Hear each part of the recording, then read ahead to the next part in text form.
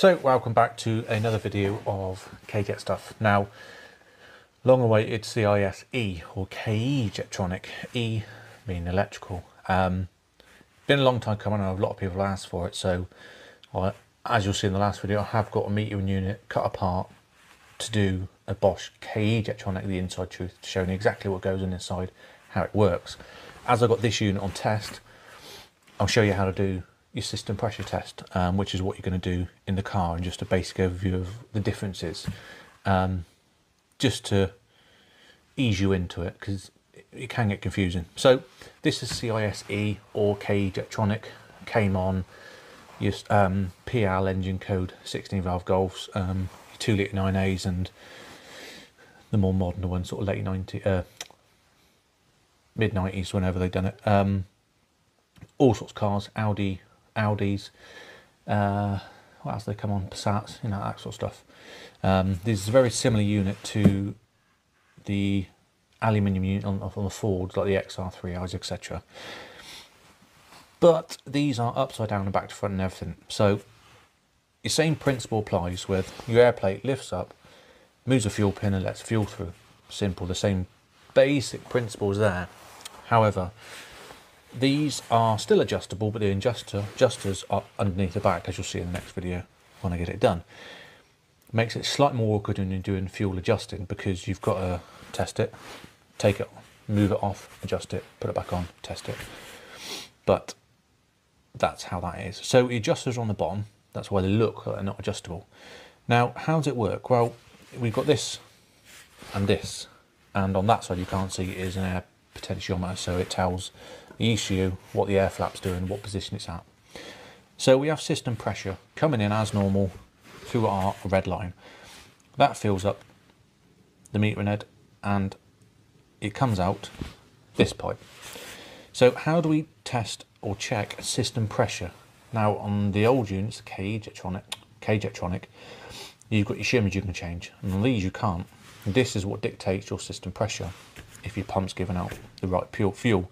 And there's two types of these. One is literally 5 to 5.5 bar, and this one is 6 to 6.5 bar, give or take around. There's only two differences.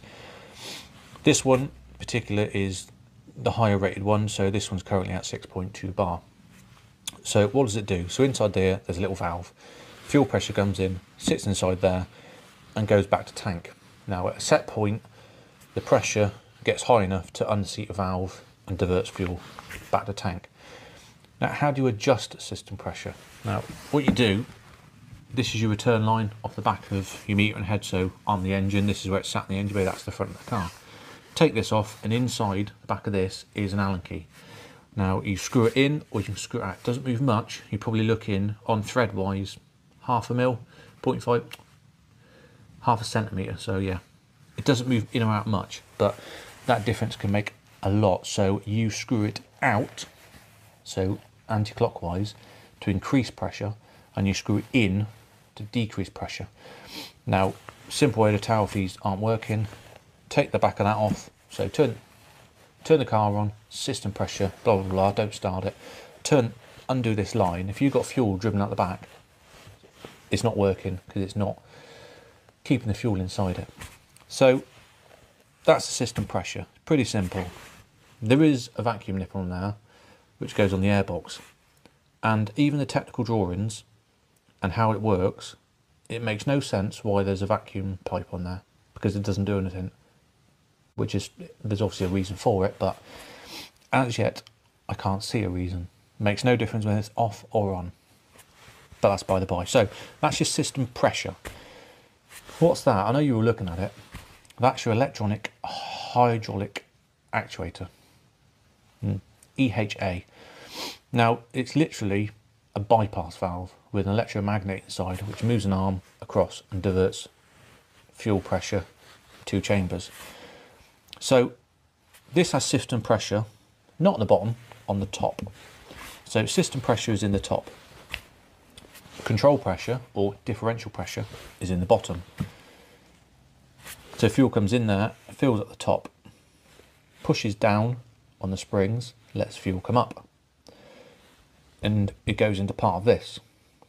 That then diverts X amount to the lower chamber, which is our differential pressure. That then pushes the springs back up, closing the amount of fuel coming up. Now there's a very important differential that you need between top and bottom at 0.4 bar. It says in book 0.2 to 0.5, but 0.4 is really where you want it. So if you've got 5 bar system pressure, sorry, 5.4 bar system pressure, you want differential pressure to be 5 bar. Now, how do we do that? Simply, the same way you'd have your gauge and your 2 lines and your tap checking the system pressure on K-jet, you do it on this, but you have an output here on the top, which is not your control pressure, system pressure, and on the back side of it, around here, there is a test port which just has just a port that's locked up. So you take that out, put the other one on the back, so you've got here your simple test gauge. Now we have the tap open, so that lets you have system pressure. This system pressure is, what was it at? 6.2 bar. And then with the tap closed, so you tap open, 6.2 bar, you close the tap, do system pressure again, prime it up, you should have, or you want, 0.4 bar less than system pressure. Most important thing is make sure this is unplugged when you're doing any tests. So all the electrical stuff on this, bar the pedometer, make sure this is unplugged when it's on your car before you test and adjust anything on this, because you want the base settings with no electrical influence. So all this set perfectly, then when this is plugged in, that's when the car does its job. Now, that is there, system pressure's up, air flaps up, you have inputs from the ECU, for example, the potentiometer, how high the air flap is, you'll have engine temperature, you'll have feedback from the O2 sensor, oxygen sensor, you'll have feedback from oil pressure, RPM, all those sort of stuff. And now all those inputs come in, and then they go out to a current that's sent into this. Now, relevant to all those being perfect, you put your foot down, air flap comes up as high as it was getting drawn. That sits in position where maximum fuel is delivered, as it sort of is. If you've got a DUF temperature sensor that's not working, that's going to provide a different feed to this, meaning you're not going to get enough fuel. So that's going to partially close and not let the system pressure do what it should be doing. It gets very complex. I'll try and keep it simple. I'll explain more about it in the other video. Again, it's just an overview of how to do your system pressure. So where are we at? Back to front unit. System pressure set by your pressure regulator. Very easy to adjust and set. Now, how do you get that 0.4 bar difference? By adjusting your system pressure. That's where you want to do it. You can take these off and adjust them, but that is for fuel flow. You don't want to mess around with that at the moment. That's future our demonstrations. So this one came in, it had a higher fuel pressure, 6.5 for example, I can't remember now. And the differential pressure was 0.6 bar, so it's 0.2 bar too high. It doesn't sound like we're talking a lot of pressure, but 0.2 bar is a big difference between actually injecting properly. So all I did was reduce the system pressure, because differential pressure shouldn't really change that much, but it's the input on this. So you've got your differential pressure and your system pressure. Now this bit will float around, this bit should stay roughly where it is. So this one's been at 5.8 bar. Obviously system pressure was higher. I've adjusted system pressure down to it's like the minimum that can do. If I wanted to go any lower, I'd have to change that for a different unit, the lower pressure unit. So we've dropped it down to get to that magic figure. And that's all to do with differential pressure. Same with your K-jet, which was, you had your equilibrium. That's not pronounced right.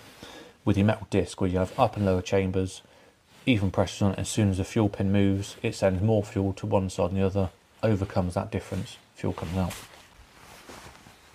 Right, so while we're here, I'll do a system pressure and you'll see the difference. So you can see the gauge, we've got our tap open, so that should give us our system pressure. Boom. Notice how quick that system pressure gets in there, because it hasn't got to go in and like on K-jet, it hasn't got to go in, act against a spring and shim, build that pressure before it releases. This goes bang, there's a fuel pressure, you sort it out later on, if that makes sense. So there we're at 6.2 bar fuel pressure. That's with the tap open. Now we close the tap, simply as you would do on your car, cycle the ignition again,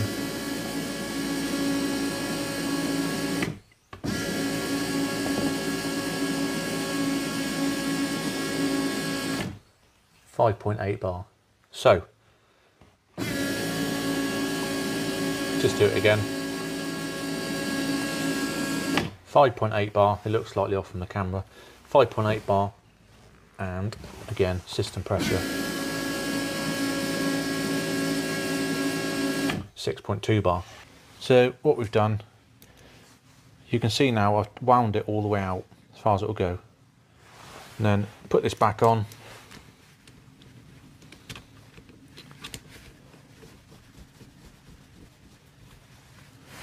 Little nip.